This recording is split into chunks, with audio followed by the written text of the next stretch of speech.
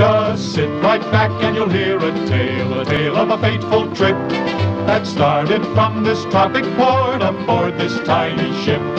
The mate was a mighty sailing man, the skipper brave and sure. 5 passengers set sail that day for a 3-hour tour, a 3-hour tour. The weather started getting rough, the tiny ship was tossed. If not for the courage of the fearless crew, the minnow would be lost. The minnow would be lost. The ship's aground on the shore of this uncharted desert isle, with Gilligan, the skipper too, a millionaire and his wife, the movie star, the professor and Mary Ann, here on Gilligan Time. Now this is the tale of our castaways. They're here for a long, long time.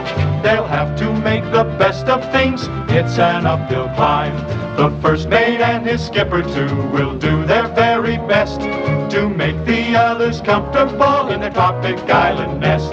No phone, no light, no motor cars, not a single luxury. Like Robinson Crusoe, it's primitive as can be. So join us here each week, my friends. You're sure to get a smile from 7 stranded castaways here on Gilligan Time.